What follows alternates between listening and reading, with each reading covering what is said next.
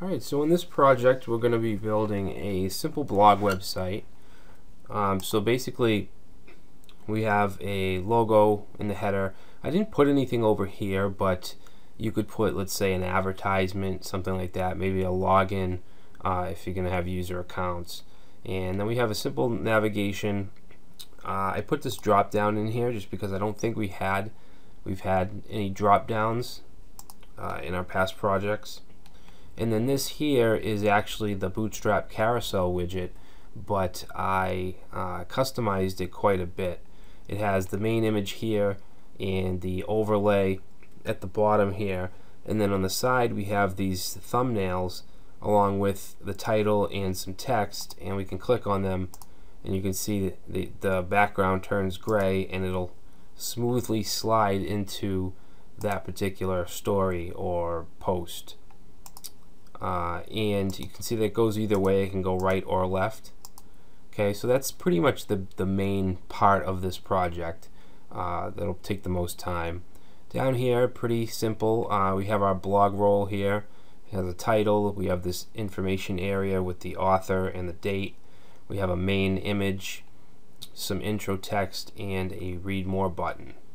Alright, we have 3 posts. On the side we have a blog search input box and some categories and a side widget, which is just some custom text, and that's about it.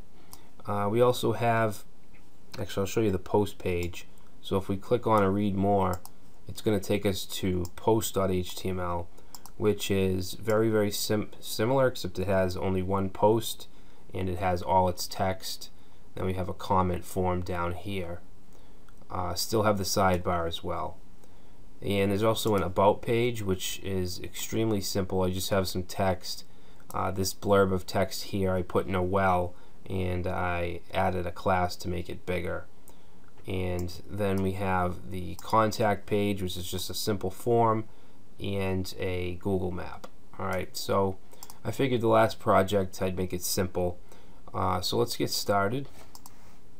I'm going to create a new folder, and I'll just call this the blog. That's what I named. Just a quick name I thought of. Not too original, but that's alright.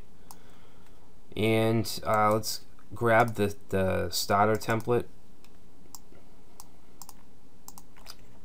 Okay, we want to bring that over, and the images. Okay, so I'm going to just bring over the images, and I'll go through them real quick. So we have blog 1, 2, and 3 are the actual post images. We have the logo, which I just created in Photoshop really quick, and then we have the slide photos. Okay, so that's all we have for images. Bring those to the IMG folder. And now we can open up index.html, and let's also open it in our browser. Okay, so we will start with the background, I guess. We'll do the background and then the logo and the header and then the navigation. So let's change this title before we do anything. We'll say the blog. And then we'll do above the navbar, we're going to have the header.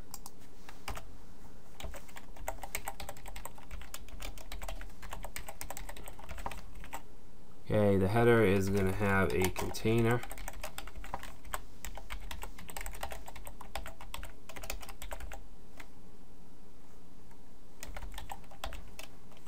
And in the container we'll have a row.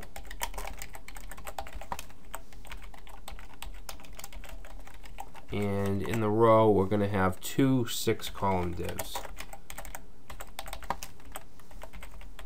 I'm sure that the Bootstrap grid system is now engraved in your mind. We've used it a lot. Okay, do another one. 6 columns.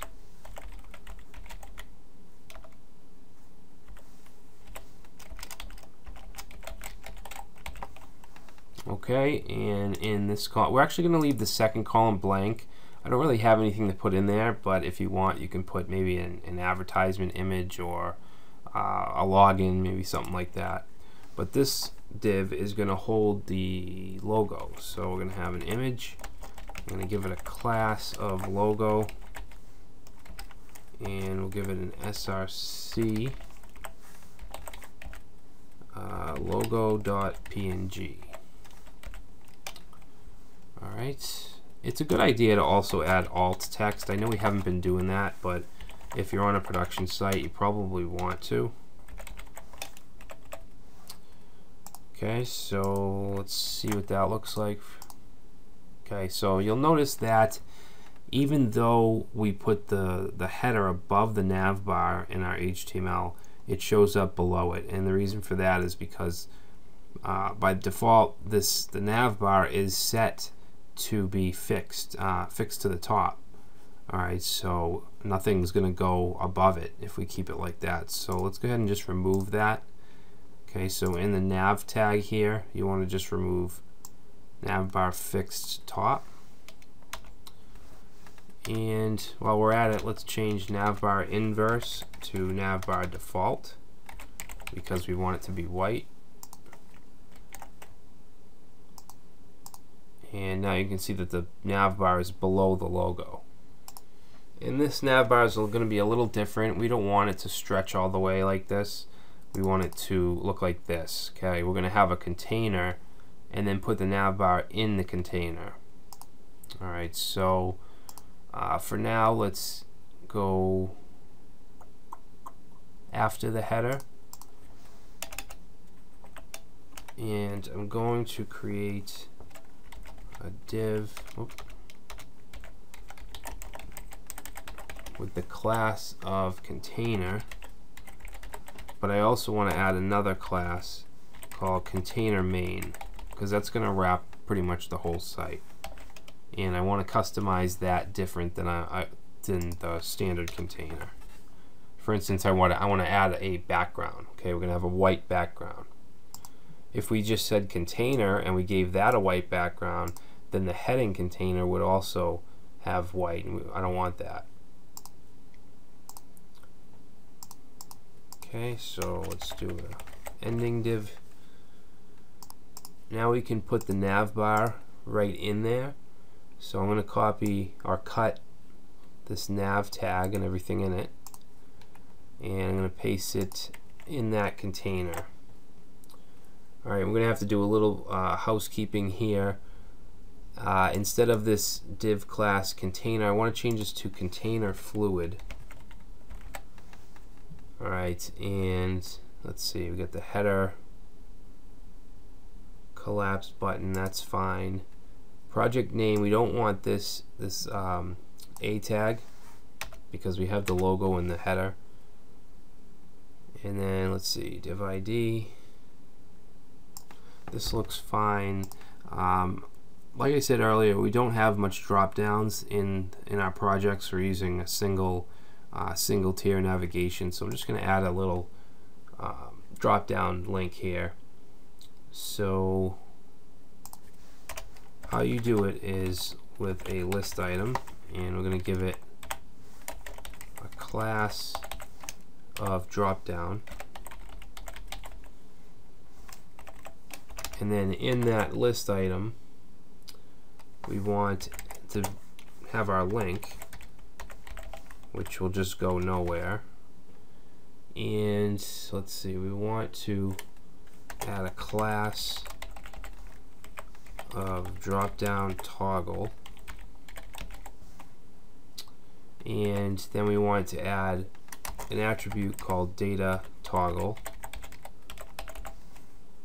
and we're going to set that to drop down. Alright, I'm also going to give it a role attribute. We'll say button, and I think that's good. So for the text, we'll just say drop down. And let's see, I also want to give the drop down a little symbol, a little caret symbol. So right here, let's create a span, and then give it the class of caret, C-A-R-E-T.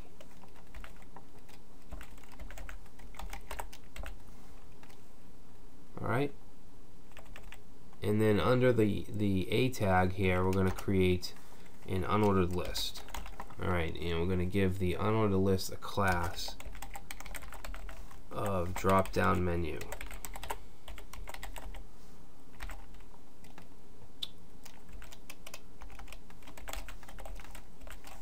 All right, and then inside there, we'll do an li, and we need a link.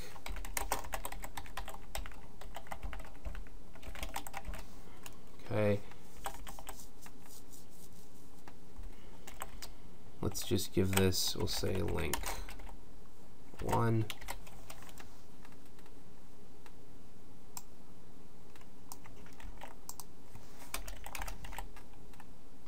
Link 2.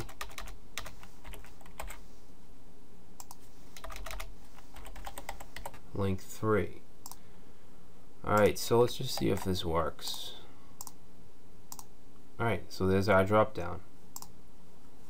Pretty easy. Okay, so you can see that our menu now is restricted. It's not going across the whole thing. It's in the container. But what we need to do is get rid of this border, and we want to change the color to a lighter gray, which is going to match the rest of the template. Okay, but before we do that, let's add a body background color. Okay, so we need to open style.css and body padding top 50. Okay, we want to get rid of that actually. We're going to do a padding bottom of 20, and I want to set the background to a dark gray.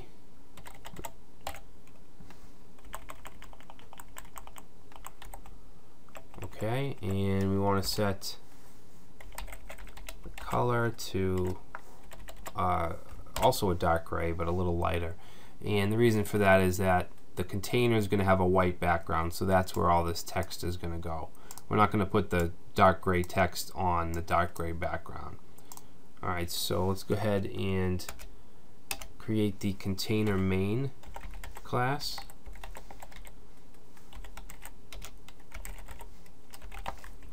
Alright, and that is going to have a background of really light gray.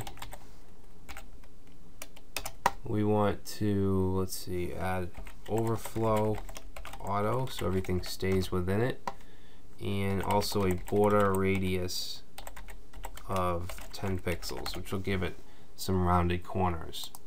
So let's save that. Alright. Now I want to add a little bit of padding to the logo. So that has a class of logo. And let's say padding 15 pixels on the top and bottom. Alright. And then the navbar, let's get rid of that border, and we'll also give it a background the same as the container. So let's see, I want navbar. We're going to add a margin bottom, 20 pixels, and let's set the border radius to 0 and the border itself to 0, and the background is going to be the same as the container, which is a really light gray, almost white. And there we go. Now this here won't be a problem because obviously we're going to make this bigger, but that's the navigation. Okay, so I think I'm going to stop the video here, and in the next video we can start on the carousel or the slider, whatever you want to call it. So I will see you in the next video.